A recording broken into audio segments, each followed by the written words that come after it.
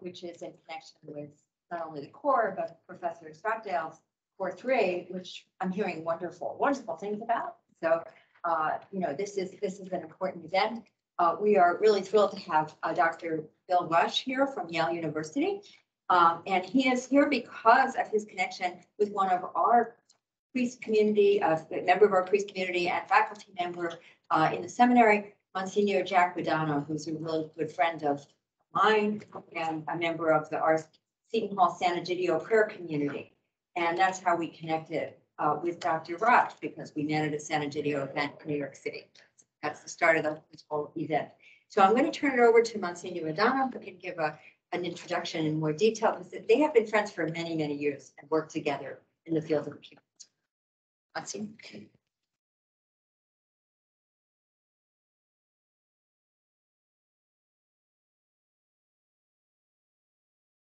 Oh, thank you very much, Nancy.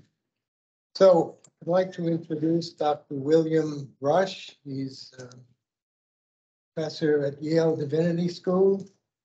Been there, I think, some 23 years. 26. 26 years at Yale Divinity School, specializing in Luther studies.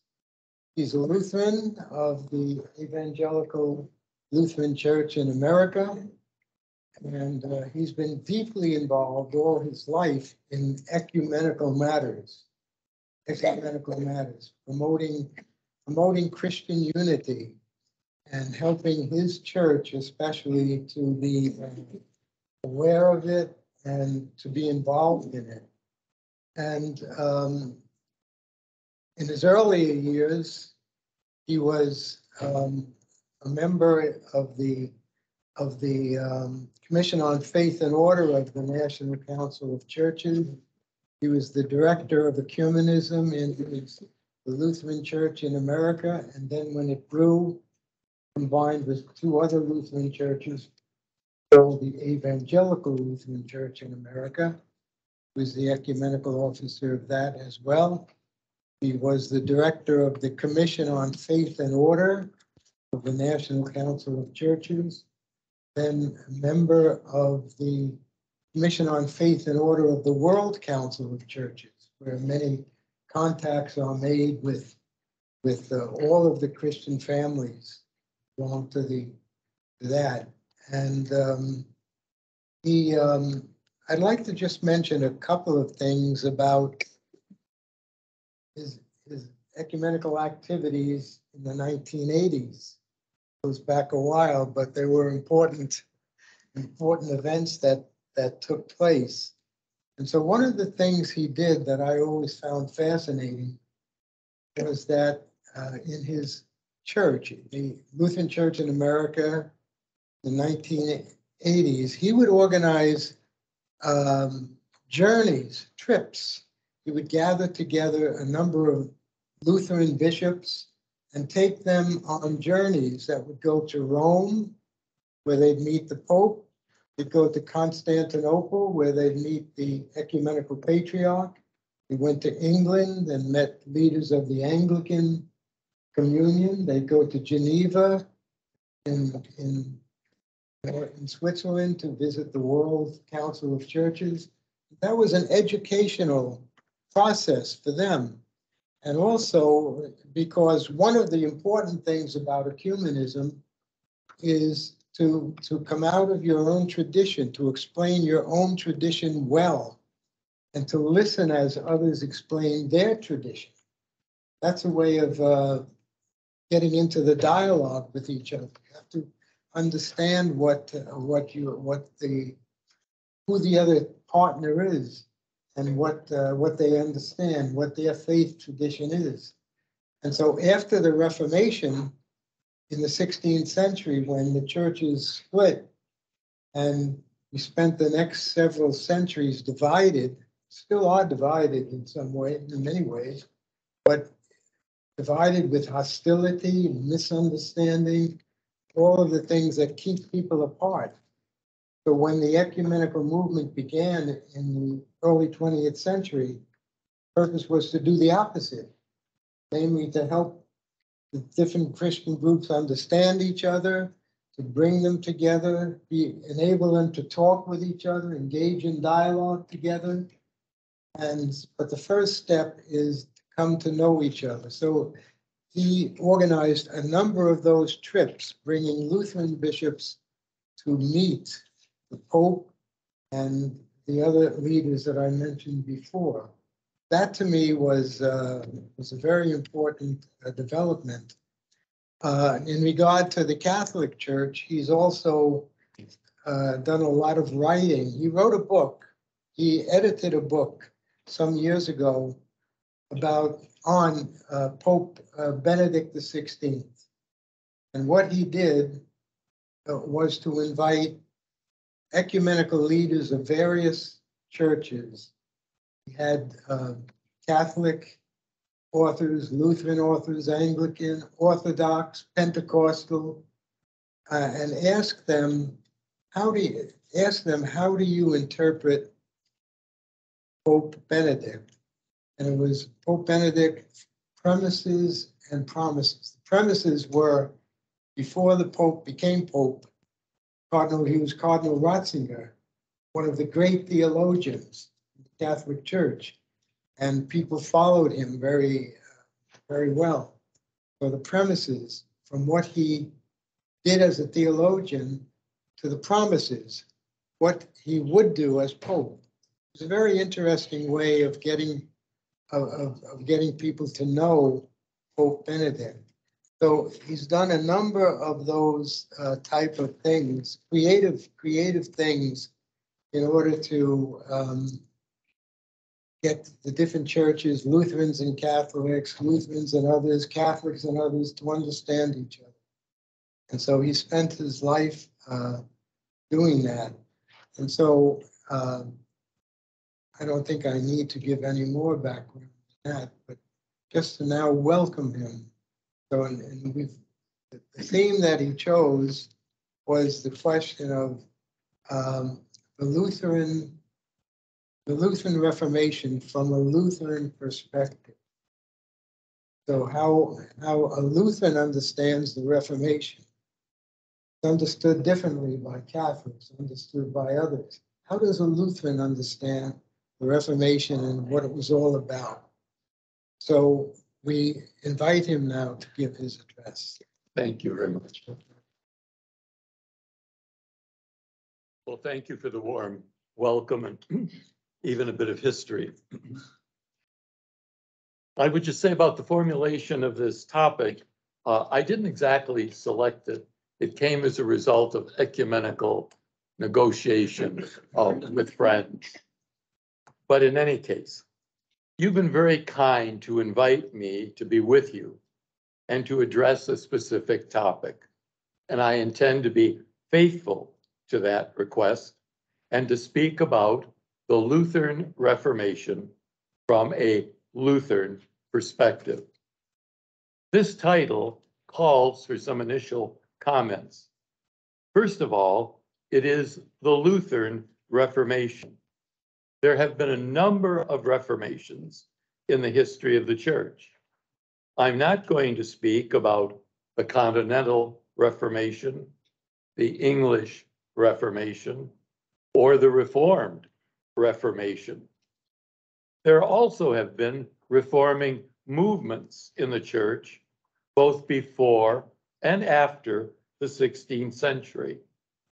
Each of these reforms had its own specific characteristics. And all of that is beyond our purview today. The focus here is the Lutheran Reformation. This means that we will inevitably have to speak about an individual named Martin Luther, as you'll shortly observe. Any perspectives on the Lutheran Reformation must be closely connected to the opinions about Martin Luther's life and thought. And at the outset of these remarks, I wish to be very clear. I have this afternoon only one thesis to offer, not 95. Okay?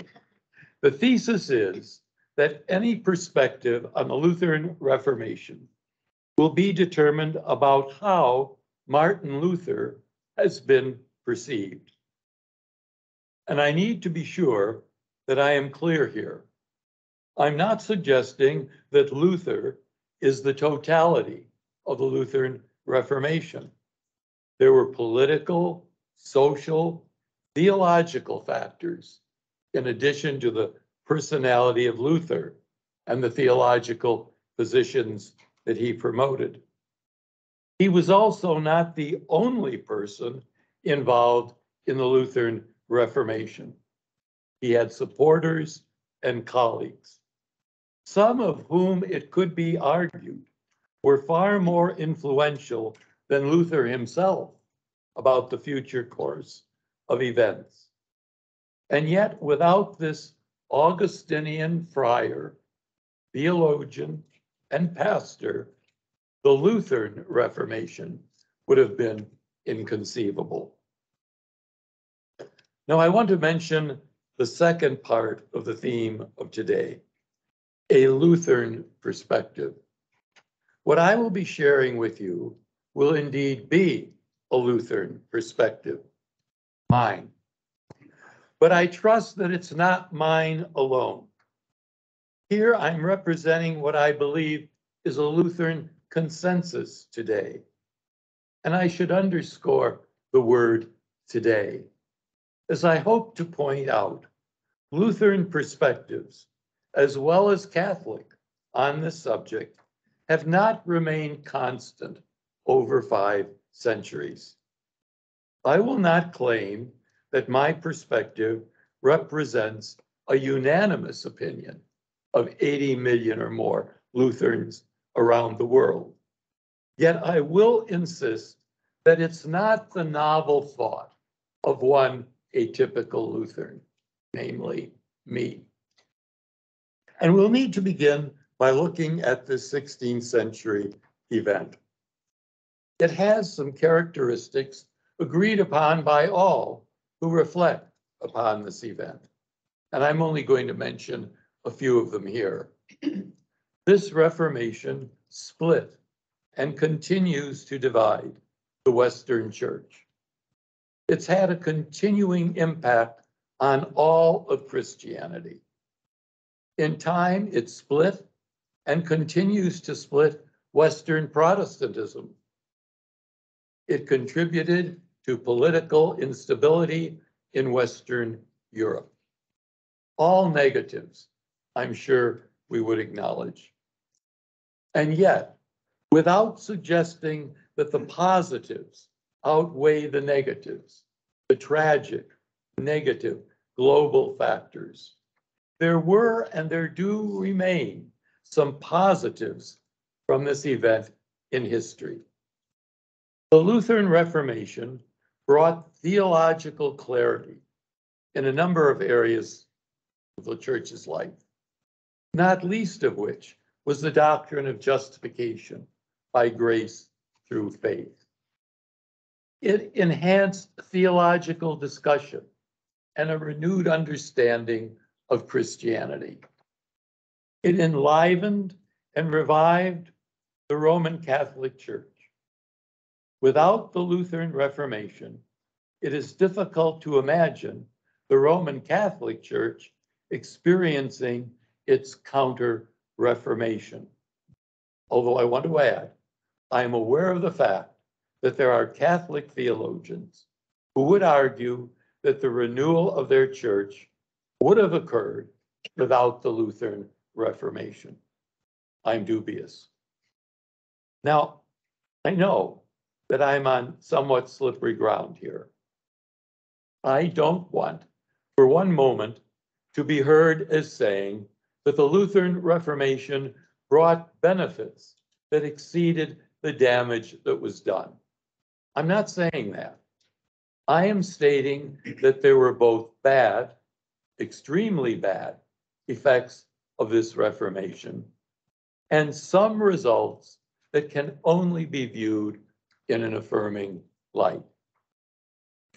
This dual character of the Lutheran Reformation was clearly acknowledged by Pope Francis and Bishop Nubi Yuan, the president of the Lutheran World Federation, when they were together in Lund, Sweden on October 31st, 2016.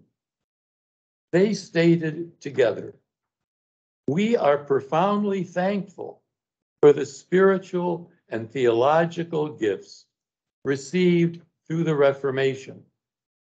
We also confess and lament before Christ that Lutherans and Catholics have wounded the visible unity of the Church." In the 16th century and the several ensuing centuries, that was certainly not the predominant view of Roman Catholics or of those who acquired the label Lutherans. Caricatures existed on both sides. These views concentrated on the person of Martin Luther. This Reformation was certainly considered a Lutheran Reformation caused by one Martin Luther. For Catholics, this Reformation was an unmitigated tragedy, fueled by an immoral, heretical friar in Germany who was unfaithful to his vows. He destroyed the unity of Christ's church with his ruthless polemic and replaced true Christian faith with his own opinions, which put in peril the salvation of countless souls.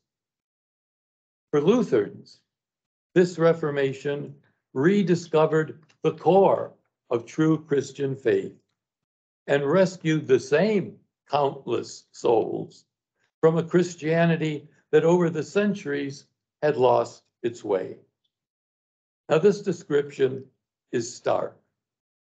While it's largely accurate, it overlooks individuals on both sides of the divide who wish to avoid or heal this developing division and who did not see the issues as all black and light. Yet on both sides, these individuals were a minority. If one examines in detail, which I can't do here, the literature produced by both sides, the majority view can be documented. From the 16th century onward, there were Roman Catholic writings that focused on a misreading of Luther, the person, and which ignored or distorted his theological views. There's evidence for this as late as the 1920s. On the Lutheran side, there were portraits of Luther, beginning with his contemporaries, that moved quickly into the area of hagiography. Luther was a figure who could do no wrong. His violent temper was ignored. His erroneous and harmful views of others, including the Jewish people, were sidestepped. He was the rescuer of Christianity at a time of extreme danger for the integrity of the faith. If you had invited me to come here and to address this subject some 80 or 90 years ago, this would have ended my comments. The question is, what's changed? A change that has influenced not only a Lutheran perspective, but also Catholic views. My premise here is that an alteration in the estimation of Luther caused a change in the perspective of the Lutheran Reformation, not only for Lutherans, but also for Roman Catholics. This new chapter was made possible in large measure by the accessibility of relevant sources in well-edited editions. The standard critical edition is the Weimar edition, Die Luthers Werke, which was started in 1883 and continued into the last years of the 20th century. For English readers without German and Latin, there is Luther's Works, begun in 1955 and continuing to the present day. These resources allowed scholars and others to read Luther, and not only books about Luther. From this availability, two developments occurred. One has been described as the Luther Renaissance. Its origins are in the early years of the last century and associated with names like Ernest Trauch, Karl Pohl. This Renaissance concentrated on Luther's theology rather than his role in the development of modern liberalism. It was concerned with an impartial evaluation of Luther's achievements and their contemporary relevance. While this Luther Renaissance has not avoided criticism in recent years, including from Lutherans, by the way, it did mark a significant chapter in the evaluation of Luther. Moving beyond this Renaissance, theologians like Christine Helmer and Volker Lipken, my new colleague at Yale, have seen that Luther now must be viewed as more medieval, more philosophical, more Catholic than has been previously thought. This understanding means that when Lutherans and Roman Catholics enter into a debate about Luther, they are not discussing someone outside the Catholic tradition, but someone within that Catholic tradition. Luther is considered, and this is the way I teach him, Luther is considered as a late medieval Catholic theologian, grappling with questions that were not finally resolved in the Western tradition. And that last point is very important. Now, an almost simultaneous development was taking place in Roman Catholic theology. Serious Roman Catholic scholars were placing aside the prejudices of 4 centuries and taking a new look at Luther and his writings. This group included Walter Kohler, Herbert Judin, and most notably Joseph Lortz, a Jesuit, who published in 1939 an examination of the political, cultural, and religious causes for the Reformation.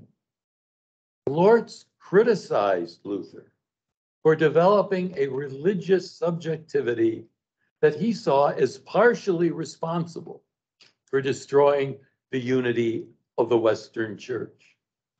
Yet Lortz recognized Luther's spiritual creativity and finally concluded that Luther was a monk who took his Christian life and his life in orders very seriously.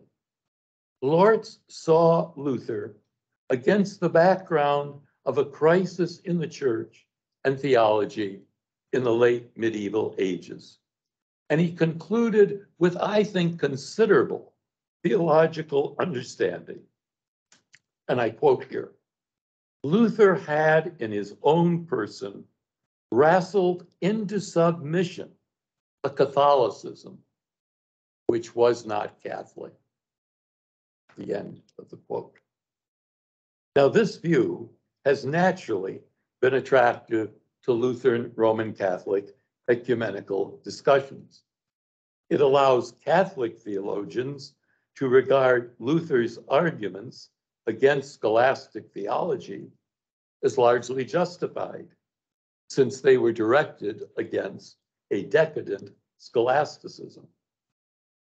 And it allows Lutherans to grant that Luther's views were attacking something that was not authentic Catholic teaching. A more complex view of this by historians of medieval theology and medieval intellectual traditions have pointed out that the issues may be a bit more complex than I have just described. But I state this matter in a matter of fact and fairness. I can't explore it more fully here, but I do want to acknowledge these developments made possible Lutheran Roman Catholic ecumenical advance. Now, the result of all of this scholarly attention and reflection, both Lutheran and Catholic, did not remain esoteric. It had practical effects.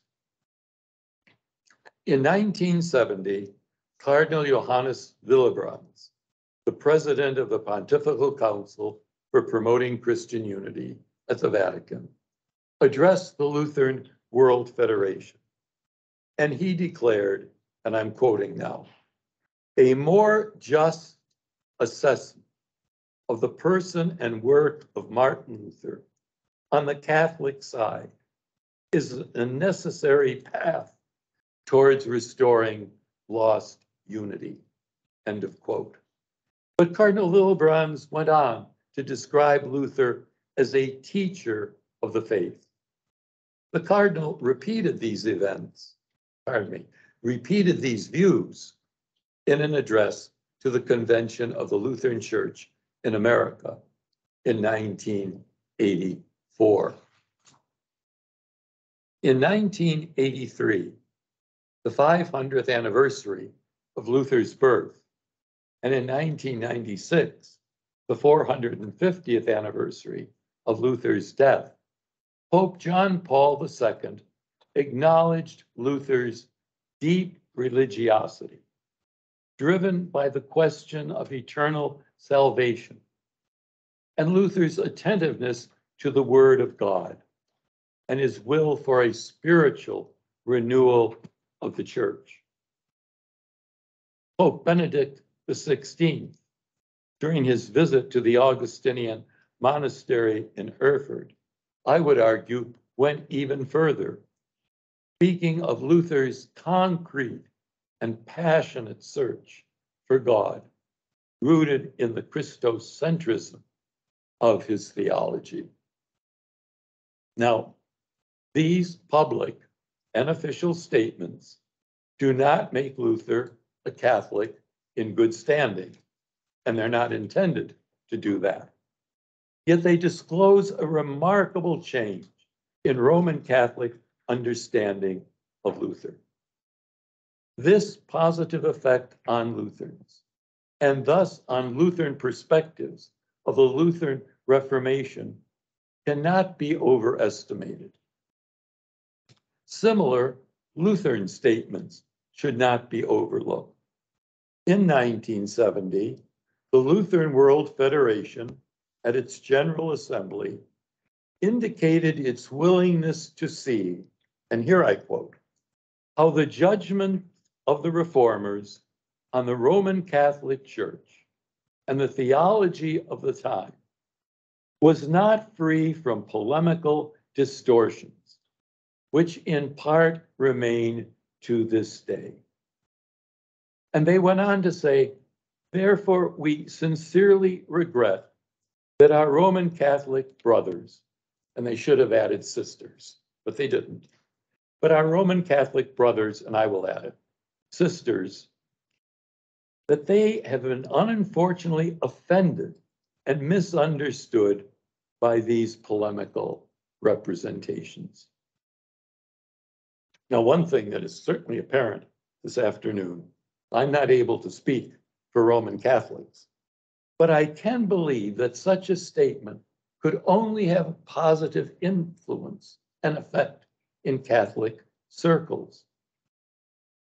It is the outcome of such scholarship and such statements, both, that the international Lutheran Roman Catholic dialogue recognized the present state of evaluations of Martin Luther.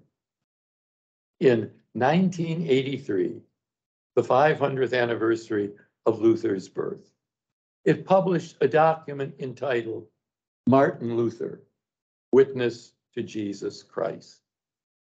While this text has not officially been received by the sponsoring churches, it is an accurate indication of Lutheran and Catholic perspectives on Luther in the late 20th century. The statement is realistic, with no sugarcoating of the hard facts of the 16th century and subsequent views about Luther. But I would suggest that one statement in this text summarizes the document. And here I'm quoting: "In our time, Luther research and biblical studies on both sides have again opened the way for a mutual understanding of the central concerns of the Lutheran Reformation. Awareness of the historical conditionedness," their word, "of all forms of expression and thought have contributed to a widespread recognition among Catholics that Luther's views, particularly on justification, are a legitimate form of Christian theology." Close quotes. This acknowledgement, along with a continuing recognition, and here I quote, "It is possible for us today to learn from Luther together. In this, we could all learn from him that God must always remain the Lord, and that our most important human answer must always be absolute confidence in God and our adoration of him." Close quote. That quote is actually a quote from an earlier address by Cardinal Willebrand's. In the context of this presentation, I wish to note that such a document from the international dialogue has an influence for both Lutheran and Roman Catholic perspectives of the Lutheran Reformation. These insights and conclusions continue to be expressed in Lutheran Roman Catholic dialogues. In 2013, the Lutheran Roman Catholic Commission on Unity issued a report with the title "From Conflict to Communion: Lutheran Catholic Common Commemoration of the Reformation in 2017. Like the earlier text, the title tells all. The same approach and ideas are present. A glance at the table of contents reveals what is coming.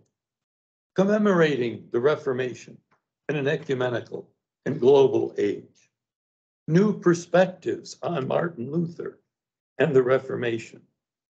A historical sketch of the Lutheran Reformation and a Catholic response. Basic themes of Martin Luther's theology in the light of Lutheran Roman Catholic dialogue. And a final section where there are described 5 ecumenical imperatives for Lutherans and Roman Catholics. This document did much to contribute to the historic meeting in Lund in 2016 of Pope Francis with the leaders of the Lutheran World Federation, a meeting which I mentioned earlier. To state what I trust is becoming obvious in these comments is the following. My original thesis is indeed correct, namely that any perspective on the Lutheran Reformation will be determined by how Luther is perceived. But this perception is not static. It has been in flux, not from a desire to rewrite history, but from a desire for a more accurate picture of that individual, his historical settings, and the movement that he set in motion. This trajectory with its two insights of a revision of the Catholic image of Luther and a more nuanced view of the late medieval period and Luther's place in it by Lutherans, has formed a contemporary Lutheran perspective of the Lutheran Reformation, which I claim as mine, but not mine alone. There are many others, and I believe also Roman Catholics, who would share this view. So in sum, there is no Lutheran perspective on the Lutheran Reformation.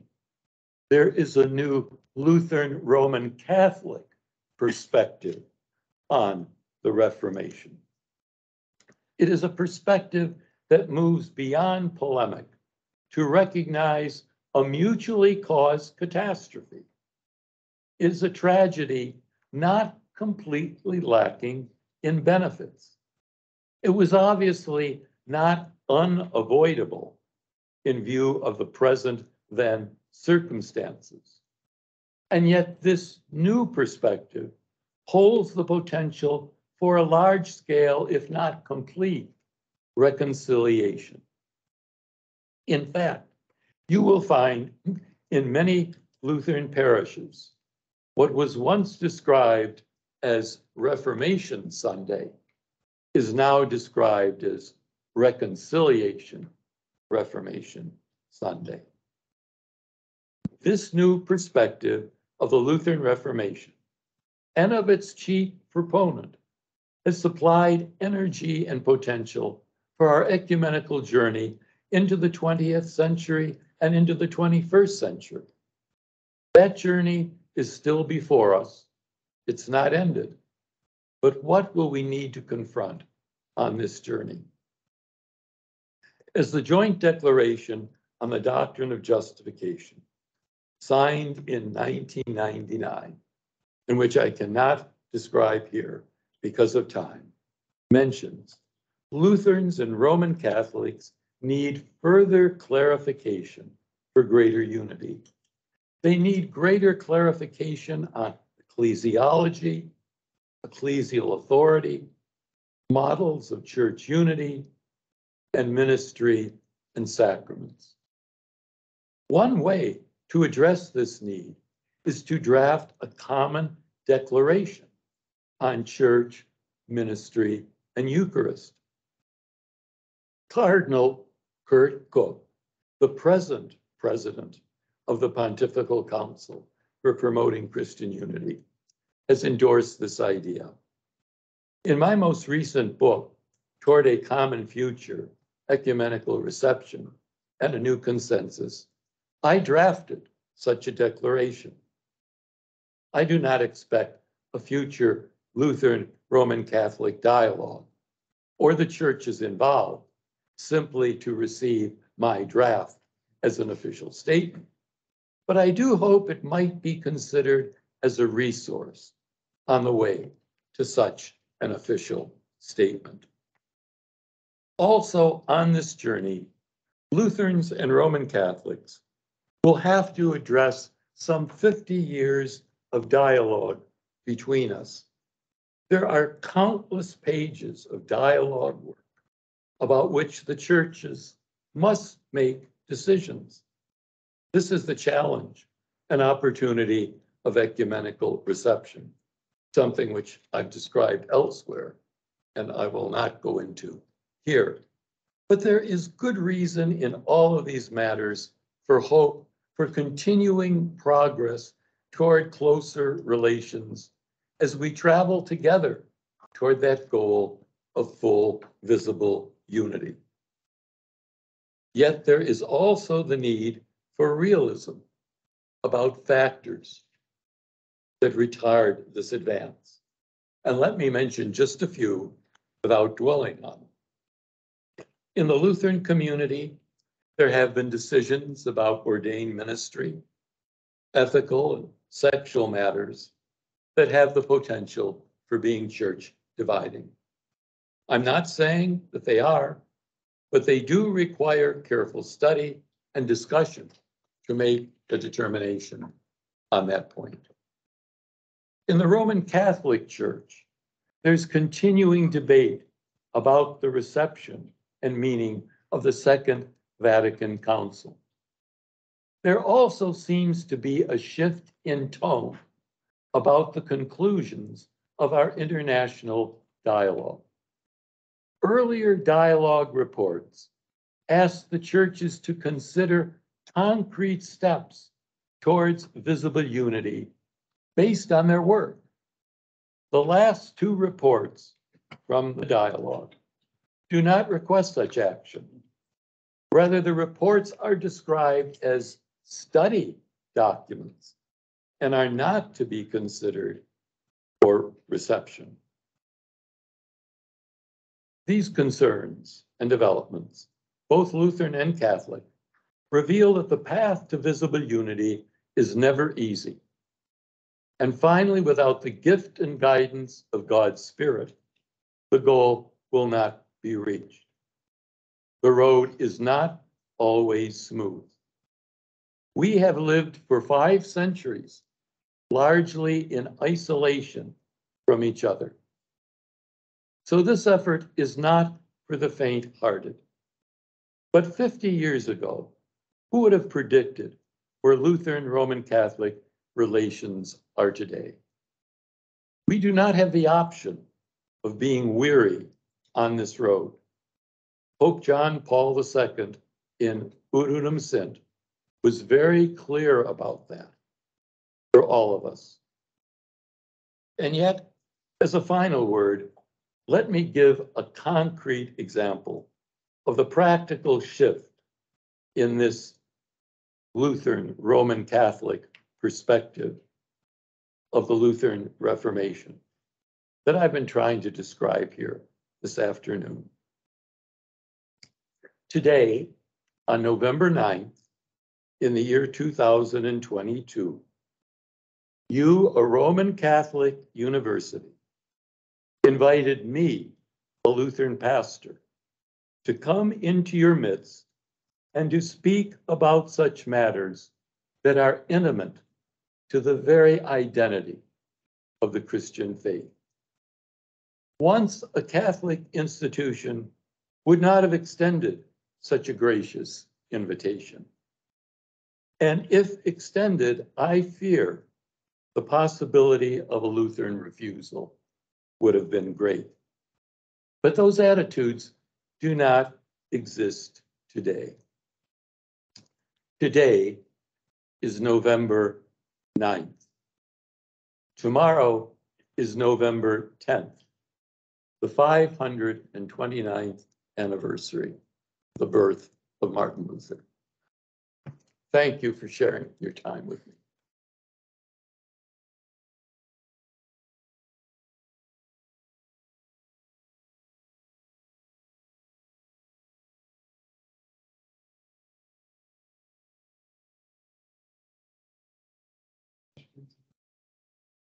I wonder if I may take the privilege as moderating this. Bring a first question. And I think this would not be something that can be more than an introduction here. But I'd like to just place it on the table and to see what you're thinking. I think a lot of Catholics might ask the question, what about the papacy in this? Now, there has been in Lutheran Catholic dialogue in the United States, a dialogue on the papacy, very good dialogue that has produced good results. And just wondering how, and I don't want to push this too far because requires a great deal of discussion, but how would you think would Lutherans today consider the concern of Catholics that somehow in the church, ecumenical church of the future, that is where unity has been achieved, an important role for the Bishop of Rome would be part of it? Catholics would think. Just wondering what you might, how you might, give the beginning of the response to that. Well, first of all, one has to acknowledge that John the 23rd, John Paul II, and this is a little controversial, but I will say it, Benedict the 16th and Pope Francis have changed the perception of many Lutherans about the Bishop of Rome. Just the way those individuals have exercised their office.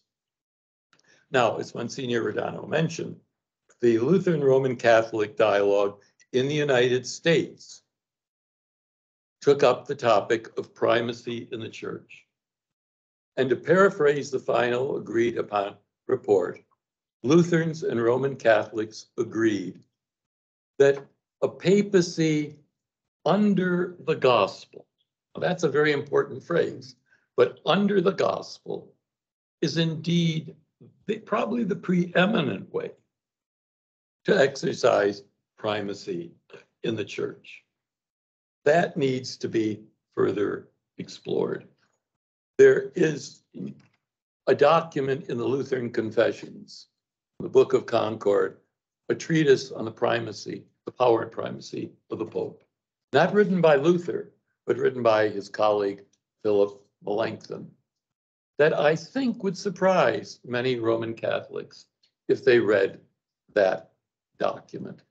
But again, on both sides, we got caught up in polemic.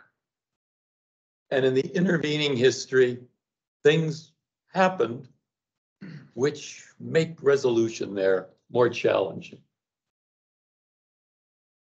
You could say much, much more. You don't want me to. It's up to you. No, no. But please, I'll open the floor. Who would like to bring a question? Comment, Dr. Rusch? Yes.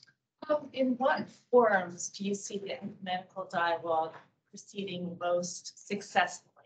Is it just one area, one organization? Is it, I noticed your bio, there was Tantor mentioned in Jerusalem. Mhm. What particular forums do you see dialogue progressing the most? Well, the dialogue can exist in many places, and it should, in local churches, in national churches. But finally, for magisterial kind of action, it's got to be a dialogue of the Lutheran World Federation on behalf of the Lutheran member churches. And for you, the Pontifical Council for Promoting Christian Unity, which will ultimately involve the Congregation for the Doctrine of the Faith and the Pope himself. So, I mean, there's no exclusive place for the dialogue. It should blossom in many places, and there's material out there that can be used to do it. But you cannot substitute all of that for the official dialogue between our churches. I mean, the significance of the joint declaration on the doctrine of justification is that the Roman Catholic Church at its highest level of authority and the global Lutheran community at its highest level of authority accepted that statement. And no substitute for that. By the way, that's the only time so far that's happened. And is there regular meetings of the two communities? Yes. This is an international dialogue that continues. And it started, it was the first dialogue after Vatican II. And it started, first meeting was in 1967. Since then, it's continued. One dialogue, produce a report, then a new session would begin. That would produce a report. That's been happening since. One of the best of our dialogue. Right. And did I just say, the staff of the Pontifical Council for Promoting Christian Unity and the staff of the Lutheran World Federation meet at least annually. Right, okay. And you can read those proceedings. They're open, when they come out, they're published. More than you want to read. There's no executive summary at the beginning. It is. What are your thoughts? Pope Francis actually has spoken and written about the dialogue of life. Personally, I am a huge believer in the dialogue of life, which we are doing now, inviting you to talk to the students. And so what are your thoughts on this, the dialogue of life and sharing? Do you think that this is more than the higher level committees? Or they should work, together. It's both and. If things are going to happen, it requires both. And I mean, Monsignor Rodano mentioned it was frankly part of my strategy, I guess not very subtle. If you can get Lutheran bishops to be willing to be open to their Catholic counterparts, that's a big plus. That's a way to legitimize conversation. There's no substitute for the personal. I mentioned in a recent lecture at the Centro, I said there's really a profound paradox in ecumenical literature. It's supposed to be anonymous. You're not supposed to know who wrote it. You shouldn't know who wrote Udunum Sint, and you shouldn't know who wrote the Declaration on Ecumenism of the ELCA, and so on. So they're supposed to be anonymous in that sense. And yet the personal trust of the people involved were critical in making those things happen. Exactly. No, I have a personal experience, in Germany at the University of Münster between the Catholic theology and evangelical. And it was a dialogue there among faculty, students, because of course, for the Catholic part, most of the students, were of Catholic backgrounds. But there I've seen this dialogue in action and I'm very impressed, Not necessarily Lutherans, but, Protestants in general. And in my view, education is key. Just exposing students, to this richness of the Christian tradition, to the roots of Christian tradition, how much we have in common. That's a contribution that we as academics can make. And destroying the caricatures. Exactly. Yeah. Absolutely. Which I hope I did a little bit. Yes, you did, and I really want to see, that statement that because we can build on that statement. Can you share that with us?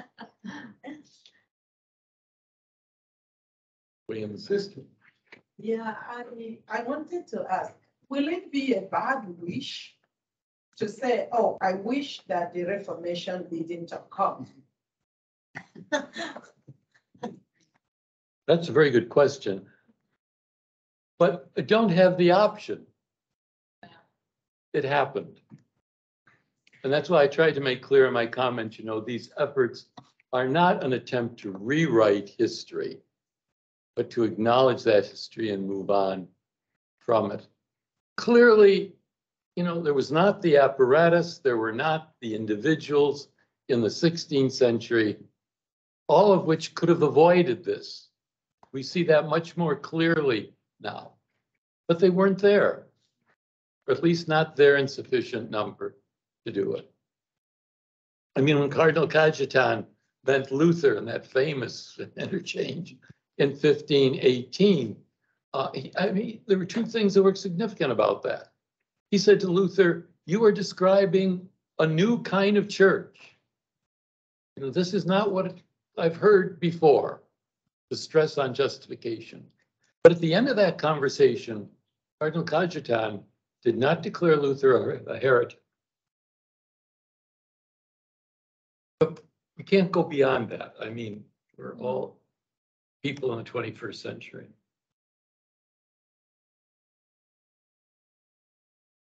Yeah. I wanted to say thank you. It's incredibly interesting talk. And I remember seeing on Good Friday, 2018, I think it was, the Holy Father, they normally have the preacher to the papal household gives a talk in front of the Holy Father at the Vatican. And it was Father Cantalamessa. And he said in that talk, said, Luther, we are all a great debt to Luther for bringing the church back to a fuller understanding of justification. And I was really quite surprised, I guess, to see it in that context. But it made me very happy because I just could see how much we had moved ahead, just through all the work that you just described. And so, so I guess I wanted to ask a question, if you could speak a little bit more about it. You said that Luther was, some people would look at it and say Luther was critiquing a view of Catholicism that was not truly Catholic. And it seems to me that, in a way, Father Cantalamessa was saying the same thing. So I was just wondering if you could speak to that a little bit more. The lens through which Luther, now this is a generalization, the lens through which Luther saw much of Catholicism was nominalism and Gabriel Biel. Luther really wasn't familiar with Thomism or Aquinas and so on.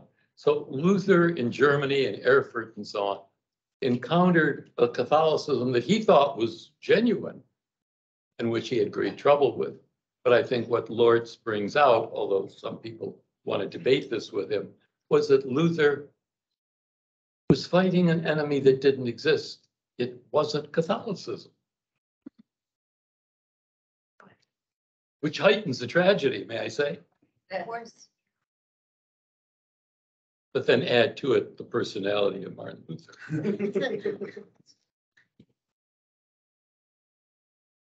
I hope that helps. It does. No, it does.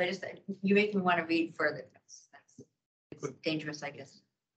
That's the highest compliment anyway. Dr. Rusch, thank you so much for being here, your presentation. And Monsignor Dono, thank you also for bringing this together and what both of you have done in this area of Catholic Lutheran dialogue. Many of the students here are, not all of them, but many of them are a part of the class. We're looking at Catholicism and ecumenism. And I'll ask, they may have other questions as well, but I'll ask a question oftentimes comes up in class as lay people. And it really does turn to the concrete, those concrete steps that you mentioned towards visible unity. I think particularly you mentioned the realism and just recognizing, imagine in the Lutheran Church, the formation of women, sexual ethics. But I'm also mindful of the Lutheran Church itself in the United States is maybe not over these issues, but different denominations of the Lutheran Church, maybe Missouri Synod versus the Evangelical Lutheran Church, have also probably found different ways of expressing themselves as relations to those issues. What does it look like to have unity with the Catholic Church or take steps towards that and those barriers being there when there's also division within Lutheran denominations as well? You can't wait for Lutheran unity to proceed. I mean, that is very clear. And the vision of some in the 1940s and 50s for one Lutheran church in the United States, it's just not realistic. There's a different hermeneutic operative in terms of reading the Lutheran confessions. And to summarize it as I do with students, are the Lutheran confessions a barrier that set us off as pure rein lera? Or are the Lutheran confessions, in fact, bridges out to others? And I think if you read the preface to the Augsburg Confession, the way it was intended, it was clearly intended to be a bridge out. And I mean, I, for one, just will not accept the view that the break was irrevocable in 1530. It was coming, but it wasn't yet. But you have a view with certain Lutheran church bodies, and I don't want to pejorative here, I hope I'm just descriptive, that there was a break, that it was justified, that the Bishop of Rome is still the Antichrist. And if that's the case, that is a rather serious obstacle. But, as I say, you can't wait for Lutheran unity.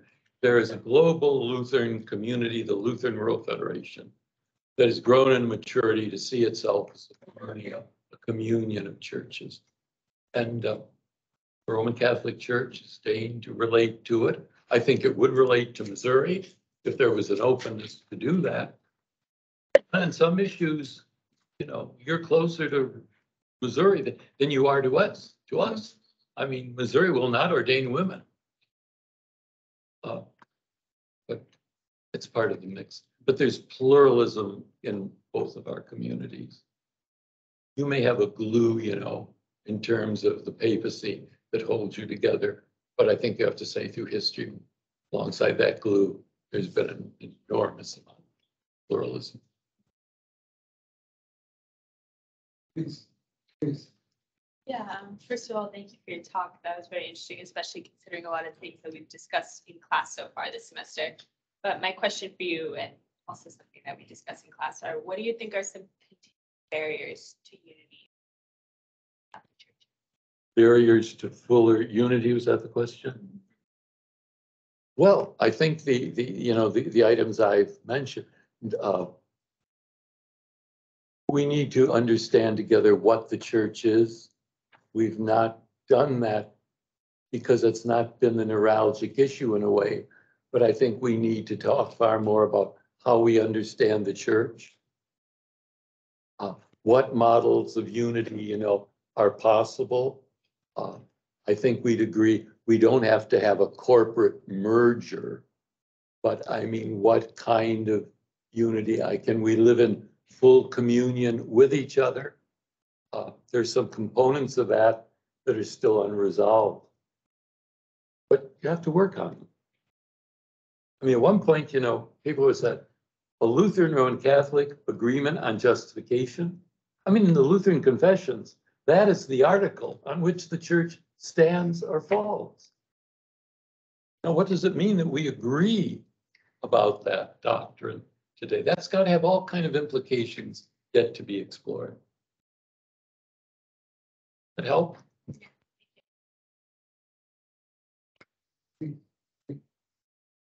I kind of mentioned the concrete aspect of ecumenism, and I kind of wanted to focus on that a little bit.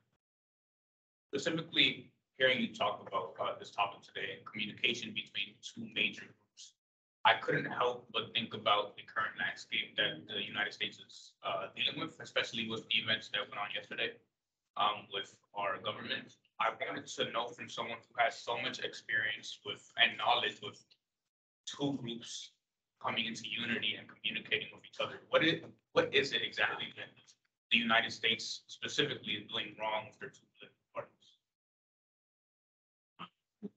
Small question. I don't think that's part of my mandate. But let me just say, I think, you know, there's some parallels with ecumenism and stuff. What are the limits of diversity? How far can you push those, you know? Is there a common vision that we as the American Republic share today? I think we've got to, you know, have discussions about those things. And I would only go so far as to say, I think there's certain parallels with the debate about the unity of the church, but I wouldn't push them too far. Please. Oh, is there a similar process with the Lutherans? You mentioned taking those groups to visit the ecumenical patriarch with the Eastern Orthodox. Is there a sort of a regular meeting? We have an international and national dialogue with the Orthodox churches, yes. I don't think the staff relationships are quite as formalized as they are with the Vatican, but there are regular contacts. And the dialogue has produced some significant material. But I think what you're referring to, I mentioned, I think earlier, about the trips. That Yes, yeah. So that was a very creative way, bringing people who never saw each other before, Lutherans into contact with Catholics, with the Pope. It was over the papacy. The papacy was one of the problems in the 16th century. But to bring them face to face and let them talk, and then the other traditions, the Orthodox, I thought that was a very creative way of starting some ecumenical contacts. But getting back to the idea of the personal. Yeah, Nobody ever came back from those trips the same. Nor did I, shepherding 12 bishops around.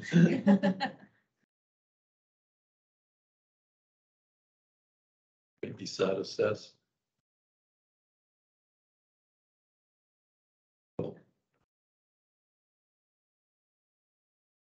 I'd like to ask a question. You're teaching at Yale, you're teaching Lutheran students, Lutheran ministry students also. I mean, how do the Lutheran students react today to Luther and Lutheran teaching? Do they have challenging questions about it? Or I'm just wondering what experience you have at Yale with teaching Lutheran studies. Well, it's in what the kind of thing I've shared this afternoon. It's insightful for many of them. They have not thought of Luther in this way, and alas, some of their parish experiences have not lifted up this kind of picture of Luther. Some do, like Reconciliation, Reformation, Sunday. Ecumenism isn't at the top of their list, but when they hear about important things, they're willing to be engaged. I have over the years, when I've done the seminar on the Lutheran confessions, or Luther, I have had Roman Catholic students in the course. One year it was fascinating. I had a Muslim who was here from Istanbul, and he said, well, you know what this course is about, and so on. He said, look, Luther said all those nasty things about the Turks. That's why I'm here. I want to learn more. He said, well, you know, it wasn't the Turks of today. But he made a real contribution to the course and wrote an interesting paper. So that's part of the excitement of being at a place like that.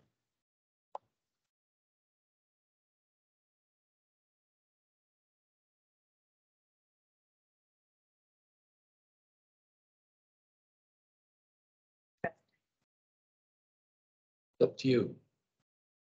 If I may ask, you are a Lutheran pastor as well as a professor at Yale. Do you don't have a parish though, right? Or do you, like, that would be too much probably to everybody? It would be. Yeah. I get called on, and the understanding is it's got to be a real emergency. There's just so much you can do. Yeah. New Haven, and I've done that, I know. Right, yeah. But being a Lutheran pastor is an important part of my identity. Yeah. I'm sure there's a pastoral aspect to your work with the students. Yeah. I mean, last year I had a very bright student who decided that he was going to do a PhD with us in studies. Came to me toward the end of the term and said, I've decided to become a candidate for ordination. I take that as something that's come out of that experience. Someone way in the back. Yes, please. I ask, I know the Evangelical Lutheran Church in America and the Episcopal Church are in full communion with each other. That's right. I was going to ask what that looks like in practice for them being in full communion. Well, it depends, you know, where you are. It's lived out in various ways locally, but it is a commitment to full communion, recognition of baptism, the exchangeability of clergy, which was a controversial issue in putting that in place. Its goal is not organic union. Both churches exist, you could say, as sister churches, and they live in this relationship of mutual commitment to ministry, to mission, to the availability of clergy from one church to the other, and so on. I think by and large, it's worked quite well. Thank you. But others may want to speak to that. If I'm not mistaken, you were involved. Yeah. So Remember, Jack, documents are anonymous. Anybody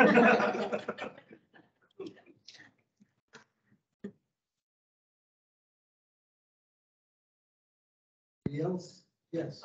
What kind of difference do you see in just on the ground dialogue as it kind of plays out in, for instance, an American context versus a German context? Are there big differences that you notice? I know a lot of the dialogue takes place in kind of the World Federation level, but just any differences in those two settings? Oh, there are differences Yeah. for sure, yeah.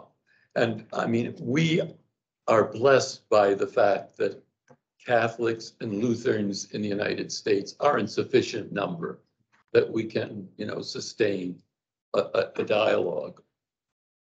We're also blessed, I think, in some ways, that the burden of history is not on us in quite the same way. For many Lutherans, and I think a few mutual friends that we might share, Lutheran identity is formed by not being Catholic. I remember being in Augsburg when the Joint Declaration was signed, walking across the square, going to church. And a German pastor, you'd know who I was, came up to me carrying a big sign, Ein Fehler, a mistake. As you might know, theological faculties in Germany were very difficult in terms of the signing of the Joint Declaration. We succeeded, but there was intense debate. And may I say this, much of it based on a misunderstanding. Differentiating consensus in the Joint Declaration does not mean we have solved all the issues on justification. It means there are no longer any church dividing issues. And that distinction is critical. But some of those discussions live out in the Lutheran World Federation. Or more than once, Monsignor Rodano was at meetings.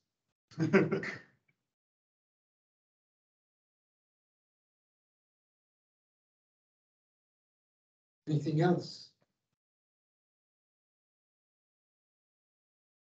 Thank you very much.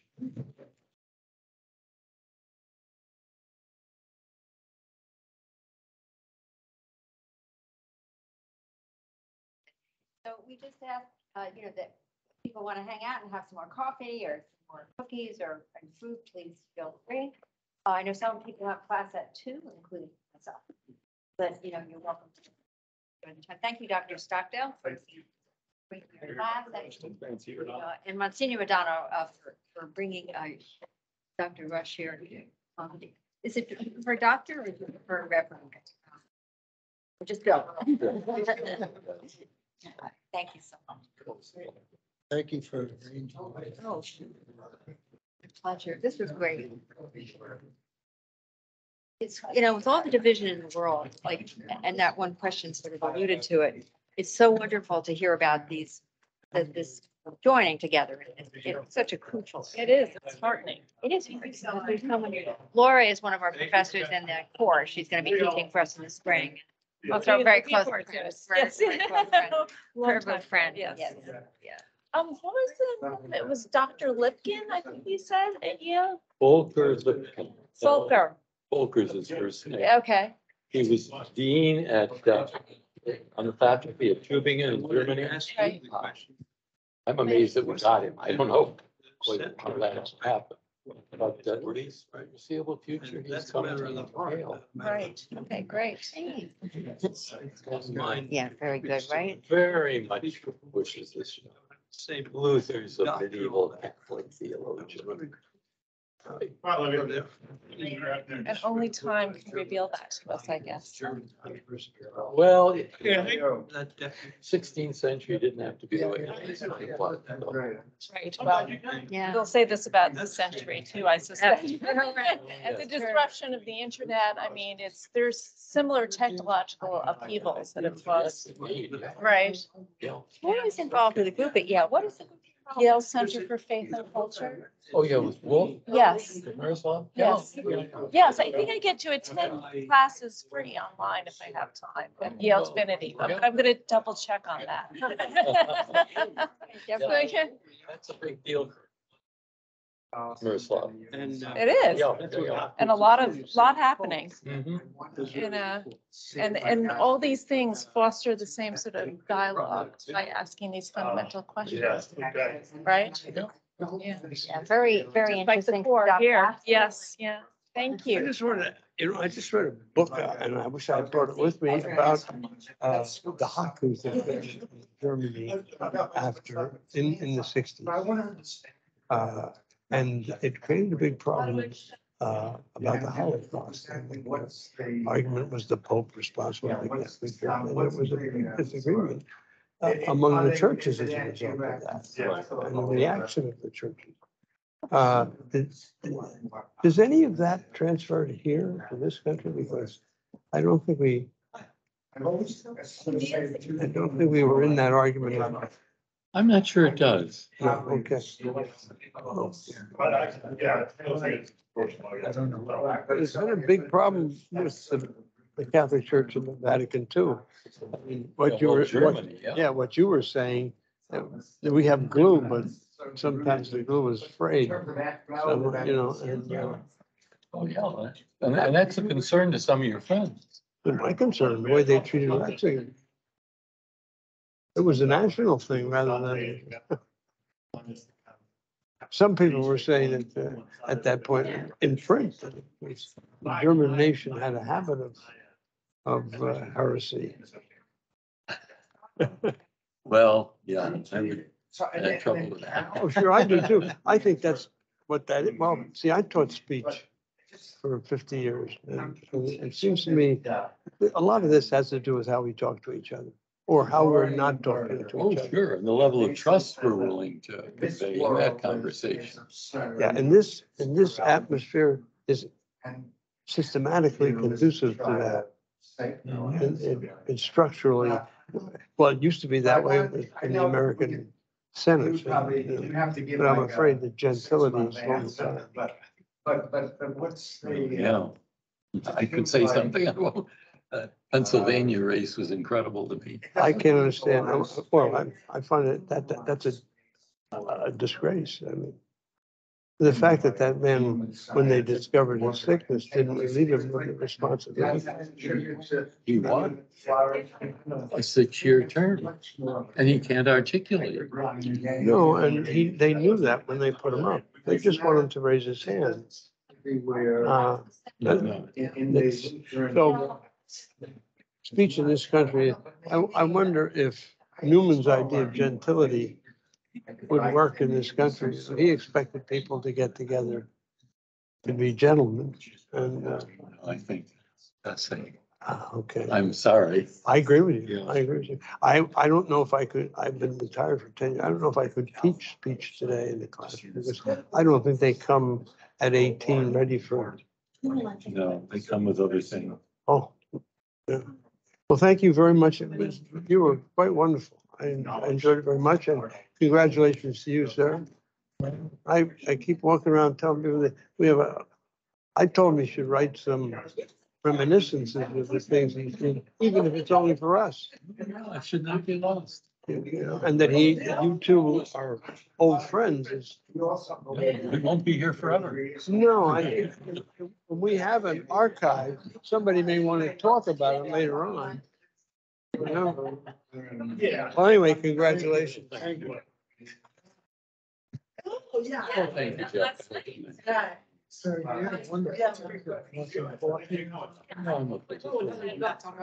you very Well, much. thank you for Oh, your nice, questions. yeah, nice to meet you again. Yes. Yeah, thank you for coming. Yeah, thank you, Monsignor, for bringing him. That was very enlightening. Yeah, I've always been interested in ecumenism because of my own background, you know. In Nigeria, we have a lot of Anglicans, Pentecostals, then Muslim. So it's a very conflictual coexistence. You're from Nigeria. Yes. We know your cardinal. Yeah. Oh, yeah. Yeah, we know the new one or the old one. I guess he's the old one. Yeah, Arinze. Yeah, because he headed. Good friend. Yeah. Oh, yeah, because he headed the dicastery for interreligious dialogue Yeah. before he moved over to doctrine. Right. Oh, no, liturgy. No, not gospel. Liturgy. Liturgy. Yeah. Yeah. Thank you for. Thank you. Thank you for your Yeah. participation. No, but I think it would require So- too Okay. long. Bill DeSanti, here. Thank you I caught the second half. So what's so the- thanks so much. And I'm a sociologist and it's good.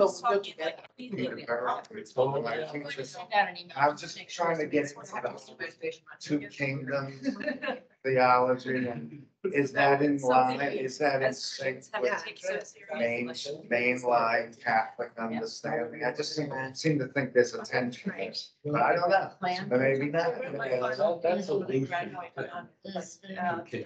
Unity. And is that, can that be reconciled with the I think it Catholic? really Express you know, I don't think it's church divided, but it's a particularly Lutheran way From the beginning. of looking at society. It's not, it wouldn't be a theological barrier necessarily. You wouldn't get convicted of heresy. I teach a course in development, course on Catholicism. This was a great success.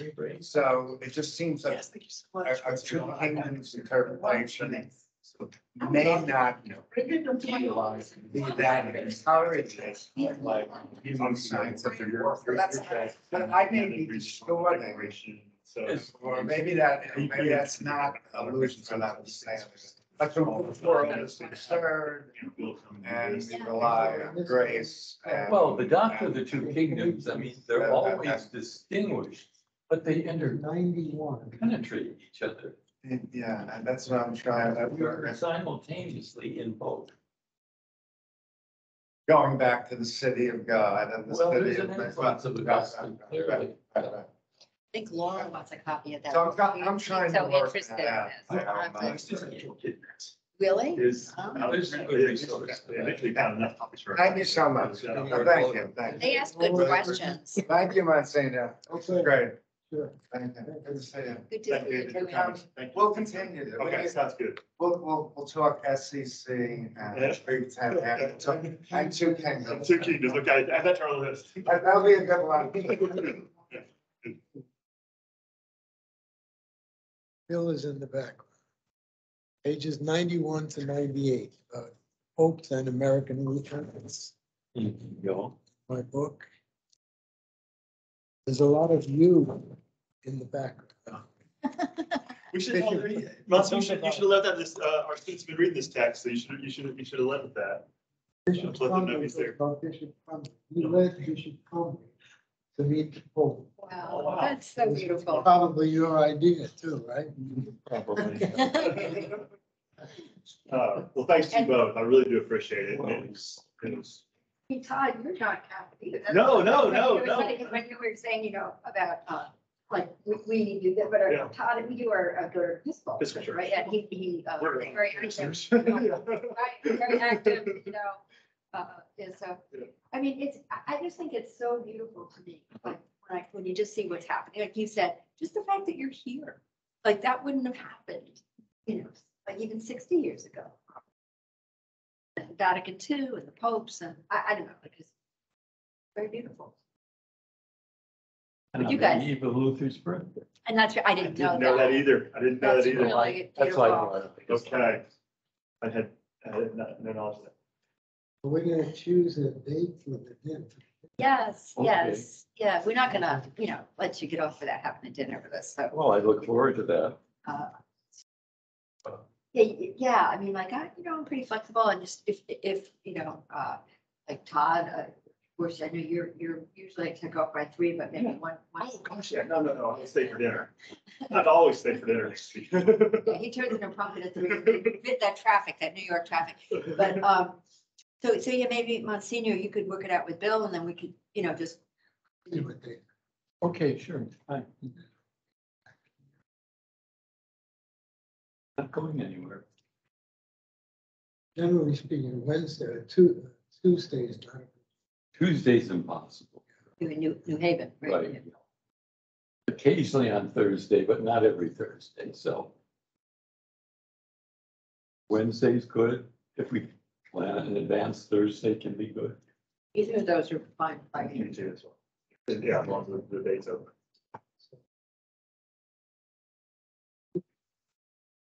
You want to do it before Thanksgiving? I mean, I could do it. Better for you. let me look. Better for you after. I have everything next week. I have like this, another prayer group, actually, that Laura and I are both in, meets on Tuesdays, but not every Tuesday, but this would not be a Tuesday. We just met. For dinner, the 16th is fine. 16th is next. Oh, hold it. I'm sorry, it's not. Oh. 17th is fine. That's a Thursday. I could do 7. I could, I'm doing that agape latte. Heard of that? Oh, yeah, I'm doing that on Thursday. So that's Thursday, that's the That'd be 17th. 17th, Okay, Bill. Yeah, that's, so that's important. Okay. That's I've already agreed to do that. Have you done all those, Nancy? I haven't done one, no. I know Greg Floyd did it and Yeah. Melinda Capaccio. Yeah, they're talking Melinda. Yeah, her dress was amazing. Somebody was just telling me about yours, but I you're gonna do it. Jackie, I think. mentioned that you Yeah, were Jackie, doing that. yeah. She organizes hers. She's terrific. She asked a really good question. She told me she loved your class. She said- Oh, yeah. She said it, she goes, this class may be one of my favorite class that I've ever taken. It's, well, here, it's flat. I'm showing up and, She said that. yeah. I'm just showing up and having a conversation about what we're supposed to have a conversation about. Well, I just always like to pass those things along, Thanks, but Nancy. I'm gonna have to run off to my class, which is Okay. at 2. So I'll, if you can work out a Friday, the date. 18th works for me. After that, we're gonna have to go after Thanksgiving. I think I could do the 18th. Friday. I think so. I don't know if that works for Let me, Tom, let me look here. but I'm gonna have to, That may not be a good day. I'm gonna have to run though, because I need last. I mean.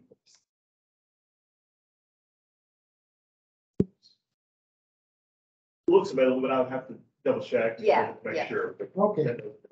And I'm happy with that, that's as well, whatever. Yeah, me too. That would be fine too. Whatever. Yeah, thank you both so much. I so appreciate this. I appreciate the presentation, Bill. Yeah, it was You're more than wonderful. welcome. Looking forward to dinner together. Yeah, I look forward to that.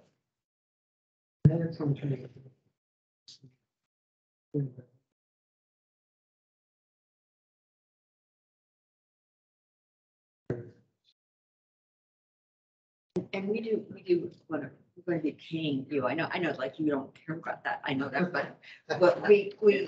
Thank you. I would come for me, I know that. We know that. but thank you, But, especially these days. we just, like that's just, we're gonna pay Superintendent Bell. She's gonna work, I think she's putting that in motion. She Okay, does all that's that kind of stuff, so. I thank you so Well, much. thank you, Nancy. Have a good class. Thank you so much. Thank you, Monsignor.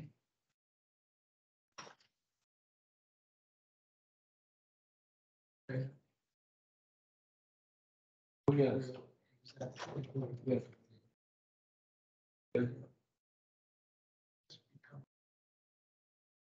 Naturally. Oh, wonderful.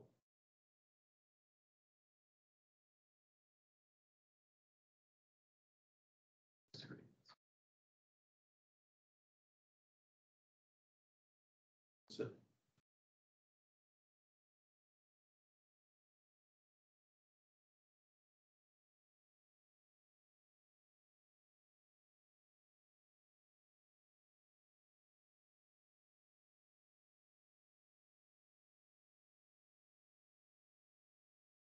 So.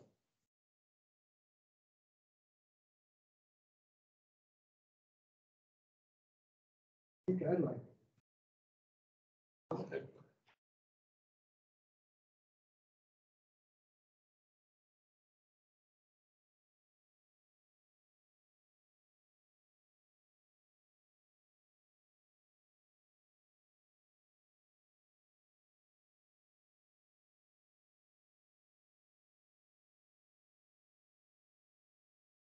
Thank you very much.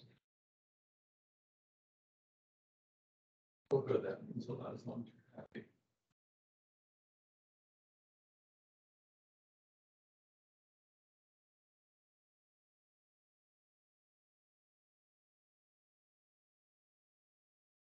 Question around before we leave.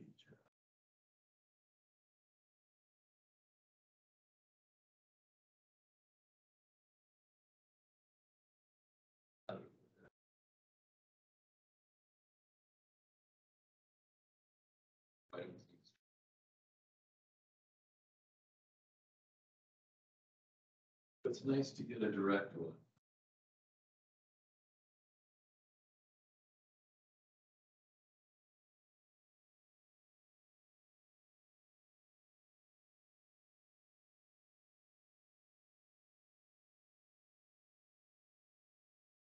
There.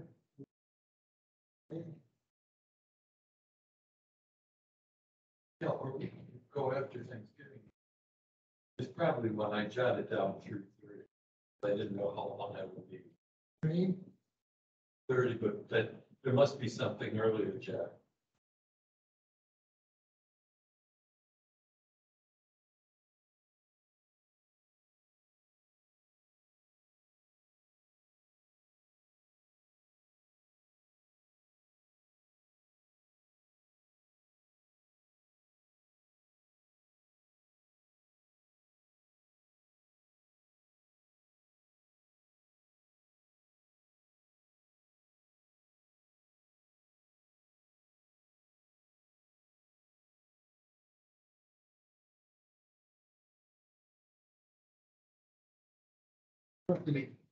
Students were listening. I thought they were listening. Oh, yeah. They were kind of. Timing. Under that.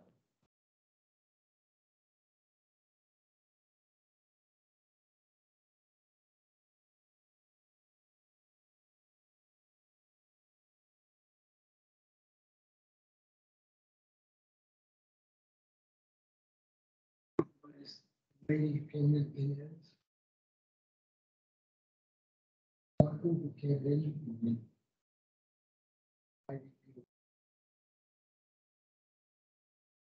Yes, yes, yes. And she can stay.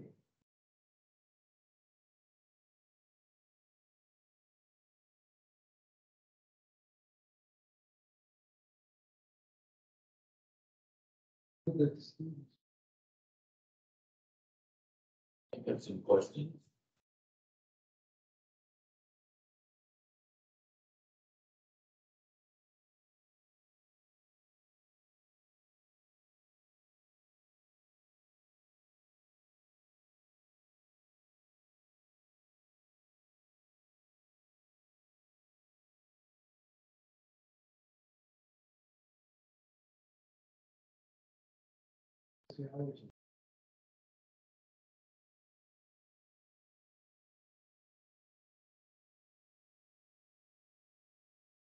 What you can.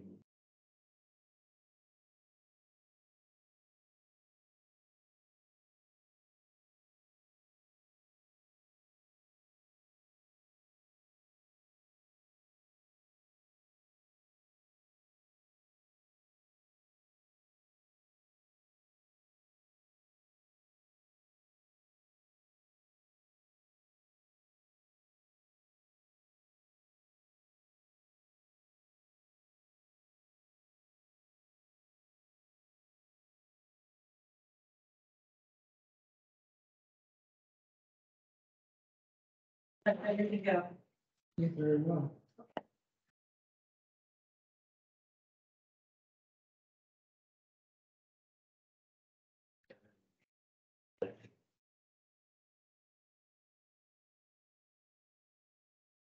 Okay.